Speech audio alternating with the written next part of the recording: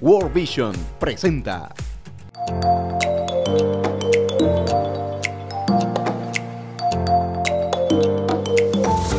¿Qué tal? Muy buenos días, bienvenidos a Hechos RSE.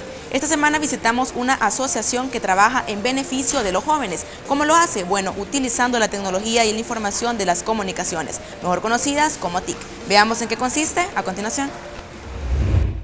¿Qué tal? ¿Cómo estamos? Bien. ¿Listo para una nueva sesión? Puntuales a la cita, estos jóvenes llegaron a recibir su clase como parte del programa Tricongle, un proyecto que combina los deseos de superación de este sector con la innovación tecnológica. Han conectado una antena en la cual vamos a poder conectarlo. Aquí encontramos a Víctor López, un joven de 19 años que tiene claros sus objetivos para salir adelante. Ya se sueña con estar teniendo un ingreso fijo, ya ser parte del mundo, como se podría decir. Esto me ha beneficiado ya que me ha ayudado a formarme en diferentes áreas, ya sea en los ámbitos más técnicos de la programación, diseño web, desarrollo de apps, análisis de datos, todo lo que hoy en día es algo muy básico. Ahora, diseñar páginas web ya no les resulta difícil. Incluso su último proyecto lo desarrolló con el apoyo de 2 jóvenes más. Crearon una aplicación para la semana de la RSE de Fundemás, a la que titularon Sostenibilidad 4.0. No fue nada fácil porque lo sacamos en tiempo récord, fue un trabajo en equipo, fue algo que nosotros nos proponimos que se tenía que sacar sí o sí y tenía que ser de calidad. Le hicimos la aplicación del evento, la agenda, todo lo que se iba a trabajar en ese evento, fechas, temas. Todo esto lo aprendieron gracias a un proyecto de la Asociación Conexión. Como ellos, otros 50 jóvenes se han visto beneficiados y según la coordinadora de comunicaciones de la asociación, la idea es brindar las herramientas que permitan al estudiante mejorar sus condiciones socioeconómicas a través de la formación, empleo y emprendimiento.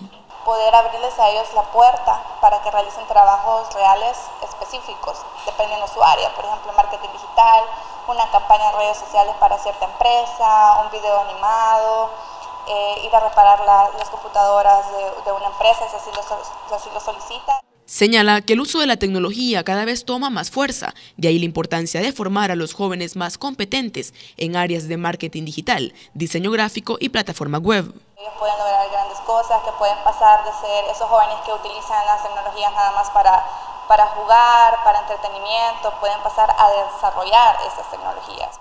La asociación también apoya con capital semilla a los jóvenes que desean emprender de forma grupal, es decir, los conocimientos adquiridos en el año los ponen en práctica para generar sus propios ingresos. Si quieren formar, por ejemplo, una agencia digital, ellos tienen un diseñador, un programador, alguien que tome las fotos, otra persona que se encargue de la comunicación interna. Entonces, todos esos aspectos pretendemos cubrirlos a través de nuestro programa, siendo enfocado a las tecnologías y las nuevas tendencias digitales. Uno de los instructores nos habló del impacto positivo que genera el programa en los jóvenes y las razones que los llevan a inscribirse.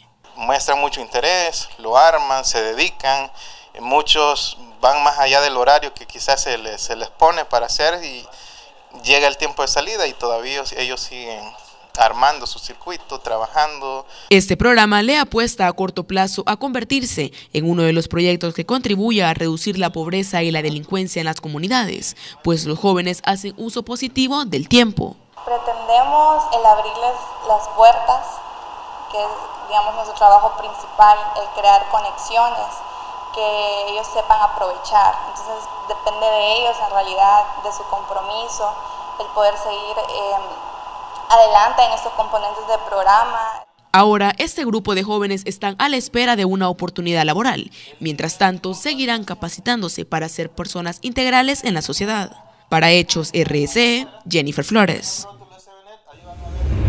Sin duda alguna se tratan de proyectos que buscan que el joven haga uso positivo de su tiempo libre, pero también es importante destacar que la asociación trabaja bajo 3 pilares. El primero es que el joven sea integral. Aquí utilizan la metodología de aprender haciendo. Abarcan también áreas de formación técnica, desarrollo emocional, inglés y finanzas. El segundo es joven productivo. Aquí promueven el trabajo independiente o mejor conocido como el freelance. La asociación impulsa al joven a hacer gestiones para tareas áreas específicas. Y el tercero es el joven emprendedor.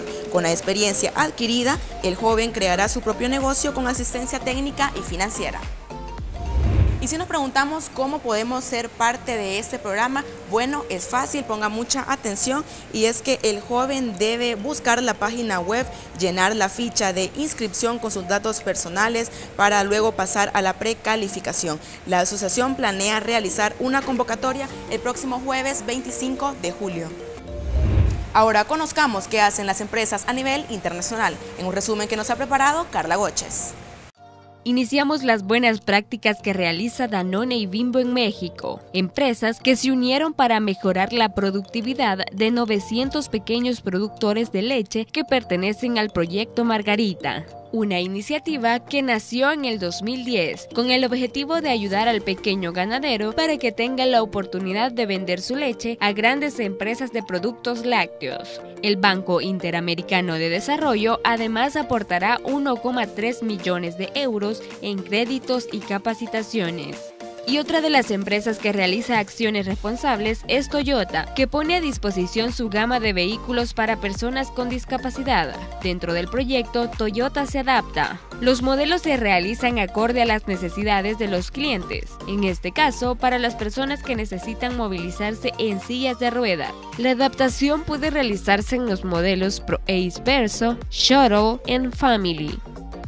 Finalizamos con Inglaterra, donde se fabricará el primer Mini Cooper totalmente eléctrico. El vehículo contará con una batería y un motor eléctrico. Tendrá una autonomía de 270 kilómetros y estará disponible en el 2020. Con este nuevo modelo, BMW tiene proyectado llegar a los 567.000 millones de dólares para cerrar el 2025. Para Hechos RSE, Carla Goches. Y eso ha sido todo en la sección Hechos RSE. Recuerde, el próximo viernes traemos más noticias del quehacer de las empresas. Buenos días.